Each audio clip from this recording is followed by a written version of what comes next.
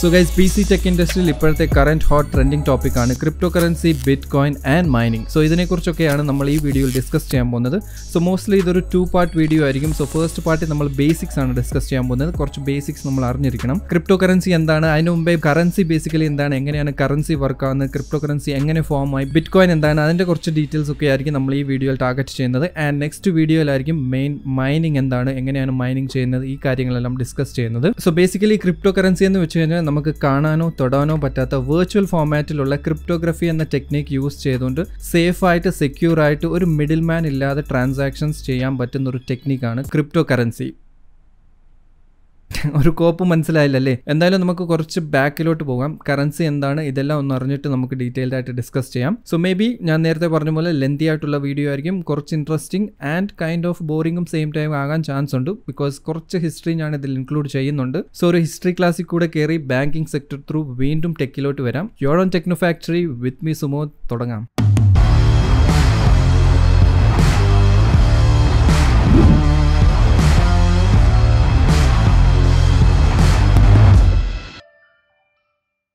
So first of all, എന്താണ് currency?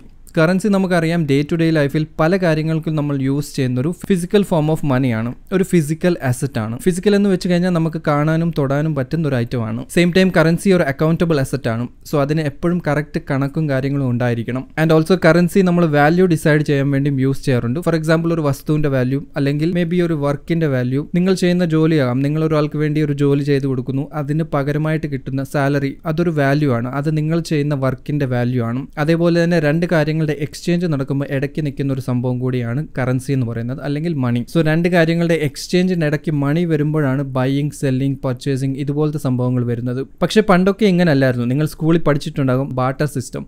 So പണ്ടൊക്കെ barter system use ചെയ്തുകൊണ്ടായിരുന്നു സാധനങ്ങൾ അങ്ങോട്ടും ഇങ്ങോട്ടും വാങ്ങിച്ചുകൊണ്ടിരുന്നത്. പണ്ടൊക്കെ ചെറിയ കമ്മ്യൂണിറ്റീസ് ആയിരുന്നു. സോ രണ്ടുപേർ തമ്മിൽ സംസാരിച്ചിട്ട് ഒരാൾക്ക് വേണ്ട സാധനം മറ്റൊരാൾ കൊടുക്കുന്നു, അതിന് പകരമായിട്ട് ഇയാൾക്ക് വേണ്ട സാധനം അയാൾ കൊടുക്കുന്നു. സോ ഇതുപോലെയായിരുന്നു സാധനങ്ങൾ എക്സ്ചേഞ്ച് ചെയ്തുകൊണ്ടിരുന്നതും വാങ്ങിച്ചുകൊണ്ടിരുന്നതും. ഇതൊക്കെ കുറച്ച് നാൾ വരെ ഓക്കെ ആയിരുന്നു. പക്ഷേ ഇതിന്റെ ഇടയ്ക്ക് കുറച്ച് ഡിസ്പാരിറ്റീസ് വന്നു തുടങ്ങി. ഫോർ എക്സാമ്പിൾ ഒരാളുടെ കയ്യിലുള്ള സാധനം ഇൻ കേസ് മറ്റൊരാൾക്ക് ആവശ്യമില്ലെങ്കിലോ, അല്ലെങ്കിൽ രണ്ടുപേരിൽ ഒരാൾക്ക് ഇൻ കേസ് എക്സ്ചേഞ്ച് ചെയ്യാൻ താല്പര്യമില്ലെങ്കിലോ, ഇങ്ങനെ വന്നപ്പോഴാണ് കോമൺ ആയിട്ടുള്ള ഐറ്റംസ് യൂസ് ചെയ്യാൻ തുടങ്ങിയത്. അരി, നെല്ല്, ഗോതമ്പ്, സ്വർണം, വെള്ളി, പിച്ചള ഇതുപോലത്തെ സാധനങ്ങൾ യൂസ് ചെയ്യാൻ തുടങ്ങിയത്. ആൻഡ് ഈ ഗോൾഡ് എന്നൊക്കെ പറയുന്നത് റിഫൈൻഡ് ആയിട്ടുള്ളതൊന്നും അല്ലായിരുന്നു, പീസ് പോലെയായിരുന്നു, വലിയ പീസ് കഷ്ണങ്ങളായിരുന്നു. അതിന്റെയാണ് പിന്നീട് ഗോൾഡ് കറൻസീസും കാര്യങ്ങളൊക്കെ വന്നു തുടങ്ങിയത്, മെറ്റൽ കറൻസീസ് വന്നത്. ഇതും സ്ലോലി മാറി തുടങ്ങി. കാരണം കമ്മ്യൂണിറ്റീസ് വലുതായി, റൂളിംഗ് സിസ്റ്റം ഒക്കെ വന്നു. അതുമല്ല എപ്പോഴും നമുക്ക് ഗോൾഡ് ക്യാരി ചെയ്യാൻ പറ്റത്തില്ല, ബൾക്കിയാണ്, ഹെവി ആണ്, ആൻഡ് ഓൾസോ സെക്യൂരിറ്റി റിസ്ക്സും ഉണ്ട് അതിൽ. അതുകൂടാതെ ചെറിയ എന്തെങ്കിലും സാധനങ്ങൾ എക്സ്ചേഞ്ച് ചെയ്യാനാണെങ്കിൽ ഗോൾഡ് നമുക്ക് കട്ട് ചെയ്തൊന്നും കൊടുക്കാൻ പറ്റത്തില്ല. സോ ഇങ്ങനെ കുറച്ച് ഡിഫിക്കൽട്ടീസ് സ്റ്റാർട്ട് ആയി തുടങ്ങി. ഇതും ചൈനയാണ് തുടങ്ങി വെച്ചത്. ചൈനയിലെ ആ ടൈമിലുള്ള റൂളിംഗ് കിങ് ആണ്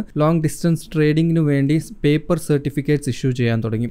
സോ ഈ പേപ്പർ സർട്ടിഫിക്കറ്റ്സ് യൂസ് ചെയ്തുകൊണ്ടായിരുന്നു ട്രേഡിംഗ് ആ ടൈമിൽ സ്റ്റാർട്ട് ചെയ്തത്. സോ മേ ബി അതായിരുന്നു ഫസ്റ്റ് ഫോം ഓഫ് കറൻസി എന്ന് നമുക്ക് പറയാൻ പറ്റും. ഒരു പേപ്പർ ഫോമാറ്റിലോട്ട് വന്ന ഒരു കറൻസി എന്ന് പറയാൻ പറ്റും. സോ ഈ പേപ്പർ അല്ലെങ്കിൽ ഈ സർട്ടിഫിക്കറ്റിൽ റൂളിംഗ് കിങ്ങിന്റെ സിഗ്നേച്ചർ കാണുമായിരുന്നു. അതിൽ പുള്ളി എഴുതിയിട്ടുണ്ടാകും ഈ പേപ്പറിന്റെ വാല്യൂ ഇത്രയാണ്, ആൻഡ് ഈ പേപ്പർ എക്സ്ചേഞ്ച് ചെയ്യുന്നവർക്ക് ഇത്രയും സാധനം കൊടുക്കാൻ പറ്റും, അല്ലെങ്കിൽ ഈ വാല്യൂന് ഈക്വൽ ആയിട്ടുള്ള പുള്ളി പറയുന്ന എന്തെങ്കിലും സാധനം കൊടുക്കാൻ പറ്റും എന്നുള്ളൊരു സംഭവം, ഒരു സ്റ്റേറ്റ്മെന്റ് ആയിരുന്നു അതിൽ. സോ ഇത് ആക്ച്വലി ഒരു കൈൻഡ് ഓഫ് എ ട്രസ്റ്റ് ആയിരുന്നു. രാജാവ് പറയുന്നത് പോലെ ഈ പേപ്പറിന് ഇത്ര വാല്യൂ ഉണ്ടെന്ന് ആൾക്കാർ ട്രസ്റ്റ് ചെയ്തിരുന്നു. പിന്നീട് ലേറ്റർ ആണ് കുറച്ച് മോഡേൺ ഏജ് ഒക്കെ സ്റ്റാർട്ട് ആയപ്പം ഗവൺമെന്റ്സ് വന്നു, ഗ്ലോബലി ബാങ്കിങ്ങും കാര്യങ്ങളും സ്റ്റാർട്ടായി. ആ ഒരു ടൈമിലാണ് ഗവൺമെന്റ് പറഞ്ഞത് നിങ്ങളുടെ കയ്യിലുള്ള വാല്യൂബിൾസ്, ഗോൾഡ് ആകട്ടെ അല്ലെങ്കിൽ എന്തും ആകട്ടെ, അത് ഞങ്ങൾക്ക് തരൂ, അത് ഞങ്ങൾ വെച്ചുകൊണ്ട് അതിന് പകരമായിട്ട് പേപ്പർ കറൻസീസ് ഞങ്ങൾ തരാം. സോ എപ്പോഴും നിങ്ങൾക്ക് ഇത് ക്യാരി ചെയ്യേണ്ട ആവശ്യമില്ല. ആൻഡ് ഓൾസോ കറൻസീസ് പല ഡിനോമിനേഷൻസിലായിരുന്നു. ചെറിയ വാല്യൂ തൊട്ട് മേലെ വലിയ വാല്യൂസ് വരെ ഉണ്ടായിരുന്നു. സോ ചെറിയ കാര്യങ്ങൾ എന്തെങ്കിലും വാങ്ങിക്കാനാണെങ്കിലും നമുക്ക് ചെറിയ കറൻസി യൂസ് ചെയ്താൽ മതിയായിരുന്നു. സോ ഇതുപോലെ ആൾക്കാരുടെ ഗോൾഡും വാല്യൂബിൾസും വാങ്ങിച്ചു വെച്ചുകൊണ്ട് കറൻസികളാണ് ഇഷ്യൂ ചെയ്തുകൊണ്ടിരുന്നത് സ്റ്റാർട്ടിങ്ങിൽ. ഈ സിസ്റ്റവും കുഴപ്പമില്ലായിരുന്നു, കുറച്ച് നാൾ ഓടി. അത് കഴിഞ്ഞ് പിന്നീടാണ് വീണ്ടും ചേഞ്ചസ് വന്നത്.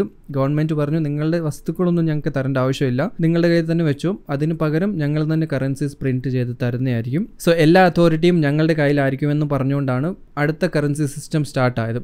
സോ ഈ കറൻസി സിസ്റ്റം തന്നെയാണ് ഇപ്പോഴും നമ്മൾ ഫോളോ ചെയ്യുന്നത്. ഇപ്പോഴും സെൻട്രൽ അതോറിറ്റി, മെയിൻ അതോറിറ്റി എന്ന് പറയുന്നത് ഗവൺമെന്റ് തന്നെയാണ്. അല്ലെങ്കിൽ ഓരോ കൺട്രീസ് വൈസ് നോക്കുവാണെങ്കിലും ഡിഫർ ചെയ്യും. നമ്മുടെ ഇന്ത്യയിൽ നോക്കുവാണെങ്കിൽ റിസർവ് ബാങ്ക് ഓഫ് ഇന്ത്യയാണ് ഈ കറൻസി സിസ്റ്റത്തിന്റെ എല്ലാത്തിന്റെയും മെയിൻ ഹെഡ് അല്ലെങ്കിൽ മെയിൻ അതോറിറ്റി എന്ന് പറയുന്നത്. സോ ഇങ്ങനെ ഒരു അതോറിറ്റി വന്നപ്പോഴാണ് ചെറുതായിട്ട് കാര്യങ്ങൾ മാറി തുടങ്ങി. കാരണം ഇതുവരെ ഉണ്ടായിരുന്ന ആ ഒരു ട്രസ്റ്റ് ഇവിടെ ചെറുതായിട്ട് ബ്രേക്ക് ആയി തുടങ്ങി. കാരണം ഇപ്പോൾ ഗവൺമെന്റ് ആണ് അതോറിറ്റി. സോ ഗവൺമെന്റിന് എപ്പോൾ വേണേലും എന്ത് വേണേലും ചെയ്യാൻ പറ്റും, എപ്പോൾ വേണേലും വാല്യൂ കുറയ്ക്കാൻ പറ്റും കറൻസിയുടെ, എപ്പോൾ വേണമെങ്കിലും ഏതെങ്കിലും കറൻസി സ്റ്റോപ്പ് ചെയ്യാനും പറ്റും. ആൻഡ് ഗവൺമെന്റിന്റെ അണ്ടറിലായപ്പോഴാണ് സ്ട്രിക്റ്റ് റൂൾസ് ആൻഡ് റെഗുലേഷൻസും സ്റ്റാർട്ട് ആയത്. ആൻഡ് അൺഫോർച്ചുനേറ്റ്ലി നമ്മൾ ഇപ്പോഴും ഇതേ same age old currency system തന്നെയാണ് ഫോളോ ചെയ്തുകൊണ്ടിരിക്കുന്നത്. ആൻഡ് ഇതിനേക്കാളും ബെറ്റർ ആയിട്ടുള്ള, സേഫ് ആയിട്ടുള്ള, സെക്യൂർ ആയിട്ടുള്ള, കുറച്ചുകൂടി ട്രാൻസ്പെറന്റ് ആൻഡ് കുറച്ചുകൂടി ബെറ്റർ ആയിട്ടുള്ള ഒരു സിസ്റ്റത്തിന് വേണ്ടിയാണ് ക്രിപ്റ്റോ കറൻസി സ്റ്റാർട്ട് ചെയ്തത്. അപ്പോൾ ഇടയ്ക്ക് ഉറങ്ങിയവർക്ക് എണിക്കാം, ഹിസ്റ്ററി ക്ലാസ് കഴിഞ്ഞു, നമുക്ക് ക്രിപ്റ്റോ കറൻസിയിലോട്ട് വരാം. സോ ഇപ്പോൾ ഉള്ള കറൻസി സിസ്റ്റത്തിന്റെ നെഗറ്റീവ്സ് അല്ലെങ്കിൽ ഡൗൺ സൈഡ് എന്തൊക്കെയാണെന്ന് നോക്കാം. സോ ഫസ്റ്റ് ഓഫ് ഓൾ നോക്കുവാണെങ്കിൽ കറന്റ് സിസ്റ്റം സെൻട്രലൈസ്ഡ് ആണ്. സെൻട്രലൈസ്ഡ് മീൻസ് നേരത്തെ ഞാൻ പറഞ്ഞു ഒരു സെൻട്രൽ അതോറിറ്റി ഉണ്ട്. സോ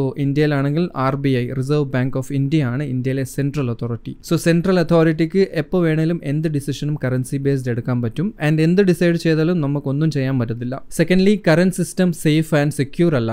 കാരണം നമ്മൾ ബാങ്കിലാണ് ട്രാൻസാക്ഷൻസ് ചെയ്യുന്നത്, ബാങ്കിലാണ് പൈസ ഡെപ്പോസിറ്റ് ചെയ്യുന്നത്, വെക്കുന്നത്, സേവ് ചെയ്യുന്നത്. ആൻഡ് നമ്മുടെ അക്കൗണ്ടിൽ എന്ത് ട്രാൻസാക്ഷൻ നടന്നാലും ഫസ്റ്റ് അറിയുന്നത് ബാങ്കാണ്. സോ ബാങ്കിന് എല്ലാ കാര്യങ്ങളും അറിയാൻ പറ്റും. നമ്മുടെ ട്രാൻസാക്ഷൻ എന്താണ് നടക്കുന്നത്, ആർക്കാണ് ക്യാഷ് അയച്ചത്, എവിടെ നിന്നാണ് വന്നത്, എല്ലാ ഡീറ്റെയിൽസും ബാങ്കിൽ അറിയാൻ പറ്റും. ആൻഡ് ഇതിന്റെ എല്ലാ റെക്കോർഡ്സും സേവ് ചെയ്യുന്നത് അല്ലെങ്കിൽ സ്റ്റോർ ചെയ്യുന്നത് ബാങ്കിലാണ്. ഇപ്പോൾ നോക്കുവാണെങ്കിൽ എല്ലാം ഡിജിറ്റൽ ഫോർമാറ്റിലോട്ട് വന്നിട്ടുണ്ട്. ഡിജിറ്റൽ സെർവേഴ്സിലും കമ്പ്യൂട്ടേഴ്സിലും ഒക്കെയാണ് സേവ് ആവുന്നത്. പക്ഷെ പണ്ടൊക്കെ നോക്കുവാണെങ്കിൽ ലെഡ്ജർ ബുക്സ് ആണ് യൂസ് ചെയ്തുകൊണ്ടിരുന്നത്. സോ ഇവിടെ മിസ്റ്റേക്സ് നടക്കാനും ഫോർജറി അല്ലെങ്കിൽ ഇതിൽ കംപ്ലീറ്റ് ഡേറ്റ ലോസ് ആകാനും ചാൻസ് ഉണ്ട്. കാരണം പഴയ സിസ്റ്റം നോക്കുവാണെങ്കിൽ ബുക്കിലെ പേപ്പർ കീറി കഴിഞ്ഞാൽ ഒരുത്തനും അറിയാൻ പോകുന്നില്ല അവിടെ എന്ത് ട്രാൻസാക്ഷൻ നടന്നു, എന്താണ്, ആർക്കാണ്, എവിടെയാണ്, എന്താണ് പോയതെന്ന്. സെയിം വേ തന്നെ ഇപ്പം നോക്കുവാണെങ്കിലും ഡിജിറ്റൽ ആയെങ്കിലും സെർവറിന് എന്തെങ്കിലും പറ്റി ഹാക്ക് ആയെങ്കിലും കംപ്ലീറ്റ് ഡേറ്റ പോകും. സോ സേഫ് ആൻഡ് സെക്യൂർ അല്ല ഇപ്പോഴത്തെ system. Thirdly current system infinite ആണ്. അതായത് റിസർവ് ബാങ്കിന് എത്ര വേണേലും ക്യാഷ് പ്രിന്റ് ചെയ്യാൻ പറ്റും. സോ ഒരു എക്കോണമിയിൽ നോക്കുവാണെങ്കിൽ കറൻസി കൂടുവാണെങ്കിലും അത് അതിന്റെ പ്രൈസ് അല്ലെങ്കിൽ അതിന്റെ വാല്യൂ കുറയ്ക്കുന്നതായിരിക്കും. സോ കറൻസി ഒത്തിരി കൂടിയാലും അതൊരു ഇഷ്യൂ തന്നെയാണ്. ഫോർത്ത് നോക്കുവാണെങ്കിൽ ട്രാൻസാക്ഷൻ ഫീസ് അല്ലെങ്കിൽ ഹിഡൻ ചാർജസ്.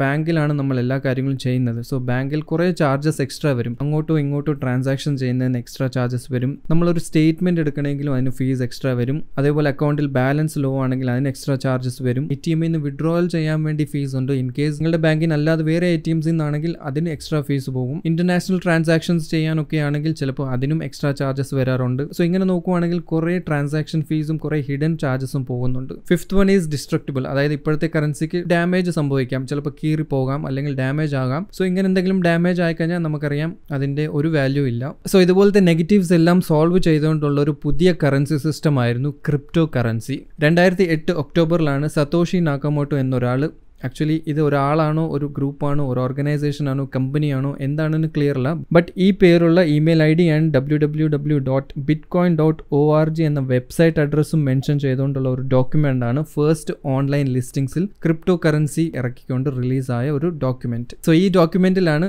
അതിനെ വൈറ്റ് പേപ്പർ എന്നും പറയും. സോ ഇതിലാണ് ഇപ്പോഴത്തെ സിസ്റ്റത്തെക്കാട്ടിലും ബെറ്റർ ആയിട്ടുള്ളതും സെക്യൂർ ആയിട്ടുള്ളതും ഡീസെൻട്രലൈസ്ഡ് ക്രിപ്റ്റോഗ്രഫി ബേസ്ഡ് പുതിയൊരു സിസ്റ്റത്തിനെ കുറിച്ച് പറഞ്ഞത്. ആൻഡ് ആ ക്രിപ്റ്റോ കറൻസിയുടെ പേരാണ് ബിറ്റ്കോയിൻ. സോ ബിറ്റ്കോയിൻ ആണ് ഫസ്റ്റ് ക്രിപ്റ്റോ കറൻസി. അത് കഴിഞ്ഞ് പിന്നീട് കുറേ എണ്ണം വന്നിട്ടുണ്ട്. ഇപ്പം ഇഥേരിയം, ലൈറ്റ് കോയിൻ ഓർ കുറേ എണ്ണം വന്നിട്ടുണ്ട്.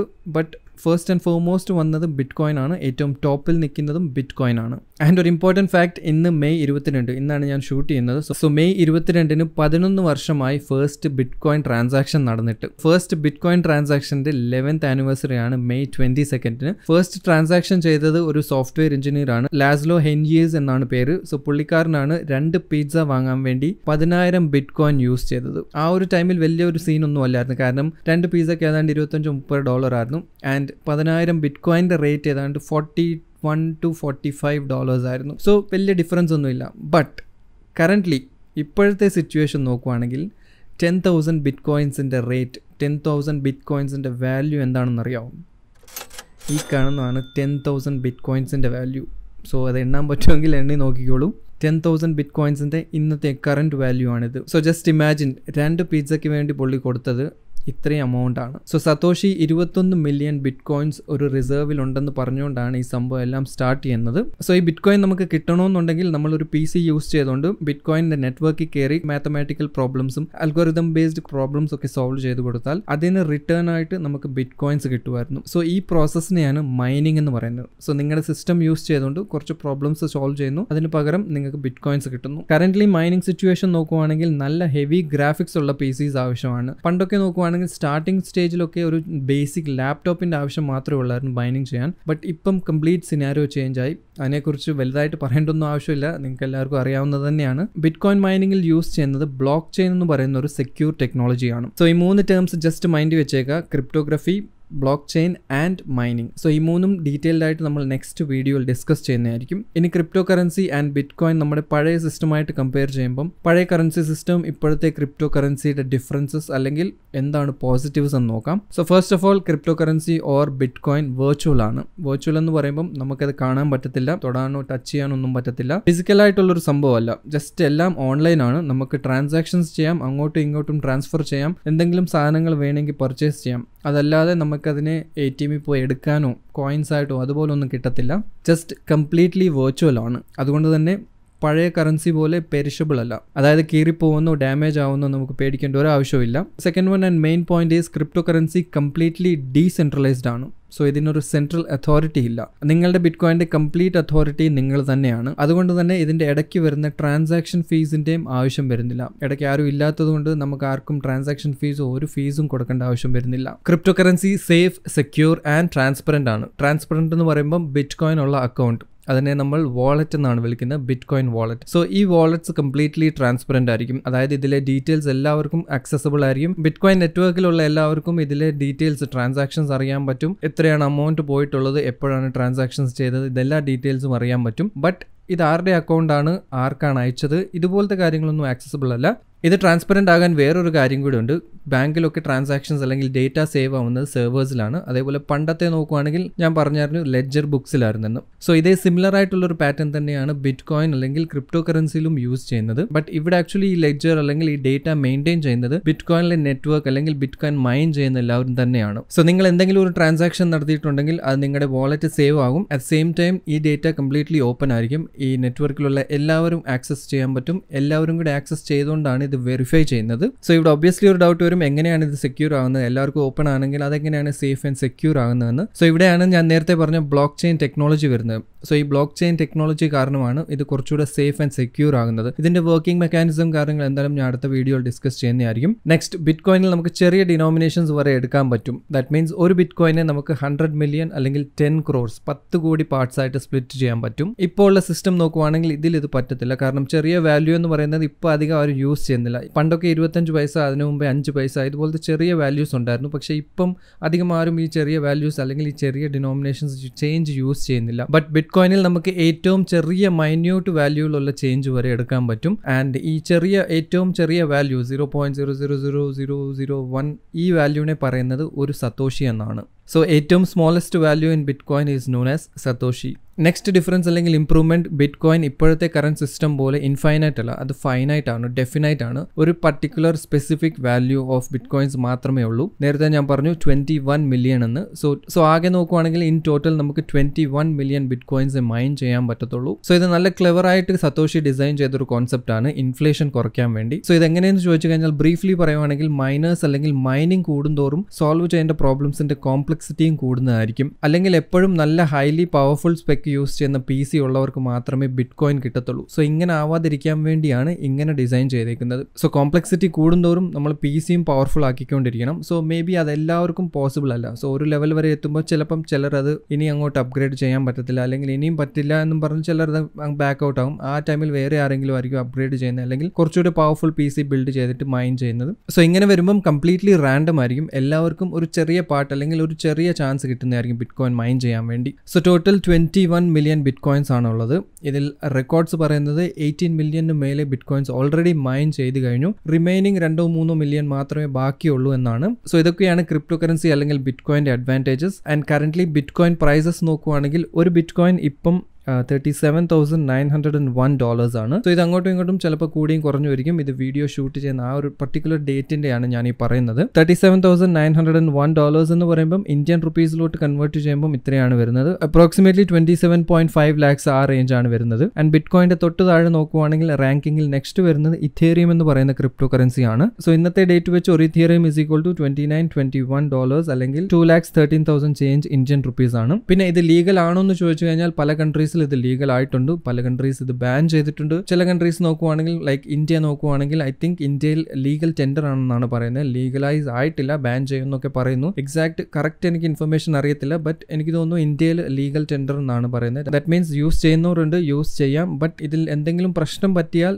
ഗവൺമെന്റിന് ഇതുമായിട്ട് ഒരു ബന്ധവുമില്ല. അതാണ് തോന്നുന്നു ഐ തിങ്ക് ഇപ്പോഴത്തെ കറന്റ് ഇന്ത്യയിലെ സ്റ്റേറ്റസ്. മേ ബി ഞാൻ പറഞ്ഞതിൽ എന്തെങ്കിലും ചേഞ്ച് ഉണ്ടെങ്കിൽ ഡു അപ്ഡേറ്റ് മീ, ബിക്കോസ് ഇതിനെക്കുറിച്ച് അറിയാവുന്നവർ ഇൻ കേസ് നിങ്ങളിൽ പലരും കാണും, ബിറ്റ് കോയിൻ മൈനിങ് ചെയ്യുന്നവരൊക്കെ കാണും. സോ നിങ്ങൾക്ക് എന്തെങ്കിലും മിസ്റ്റേക്സ് ഉണ്ടെങ്കിൽ തീർച്ചയായിട്ടും അത് കമന്റ്സിൽ വന്ന് കറക്റ്റ് ചെയ്യാം. ഓൾറെഡി മൈക്രോസോഫ്റ്റ്, ടെസ്ല പോലത്തെ വലിയ വലിയ കമ്പനീസ് ഇത് അക്സെപ്റ്റ് ചെയ്ത് തുടങ്ങിയിട്ടുണ്ട്. സോ മേ ബി സ്ലോലി ഇത് പല കൺട്രീസിലും ലീഗൽ ആവുമെന്നാണ് എക്സ്പെക്ട് ചെയ്യുന്നത്. ലിബർലാൻഡ് എന്ന് പറയുന്ന ഒരു നേഷൻ, ചെറിയ നേഷൻ, ഇപ്പം ഐ തിങ്ക് റിപ്പബ്ലിക് ഓഫ് ലിബർലാൻഡ് എന്നാണ് അതിന്റെ പേര്. സോ ഈ ചെറിയ മൈക്രോനേഷന്റെ ഒഫീഷ്യൽ കറൻസി ബിറ്റ് കോയിൻ ആണ്. സോ ഇതൊക്കെയാണ് ഫൈനലി ബിറ്റ് കോയിന്റെ കുറച്ച് ഇൻട്രസ്റ്റിംഗ് ഫാക്ട്സും കാര്യങ്ങളും. എന്തായാലും ബിറ്റ് കോയിന്റെ റേറ്റ്സ് ഇപ്പോഴത്തെ കറന്റ് റേറ്റ്സ് നോക്കുവാണെങ്കിൽ, കറന്റ് ട്രെൻഡ് നോക്കുവാണെങ്കിൽ കംപ്ലീറ്റ്ലി താഴോട്ടാണ്. സോ ബിറ്റ് കോയിന്റെ പ്രൈസ് കുറഞ്ഞു കഴിഞ്ഞാൽ മൈനിങ് സ്ലോ ആകുമെന്നാണ് പലരും വിചാരിക്കുന്നത്. ആൻഡ് അത് കാരണം ഗ്രാഫിക്സ് കാർഡ്സിന്റെയും പ്രൈസ് കുറയുമെന്ന് വിചാരിക്കുന്നു. മൈനിങ് മാത്രമല്ല, അല്ലെങ്കിൽ ബിറ്റ് കോയിന്റെ ഈ ഒരു സംഭവം മാത്രമല്ല, ഗ്രാഫിക്സ് കാർഡ്സിന്റെ ഷോർട്ടേജും പ്രൈസ് ഹൈക്കും കാരണം പല റീസൺസ് ഉണ്ട്. അതിൽ ഫസ്റ്റ് ഓഫ് ഓൾ സിലിക്കോണിന്റെ ഷോർട്ടേജ് ആണ്. ഇൻ കേസ് മൈനേഴ്സ് മാത്രം കാരണമാണ് ഗ്രാഫിക്സ് കാർഡ് ഇല്ലാത്തത്, അല്ലെങ്കിൽ ഗ്രാഫിക്സ് കാർഡ്സിന്റെ പ്രൈസ് കൂടിയെന്ന് വിചാരിക്കുന്നുണ്ടെങ്കിൽ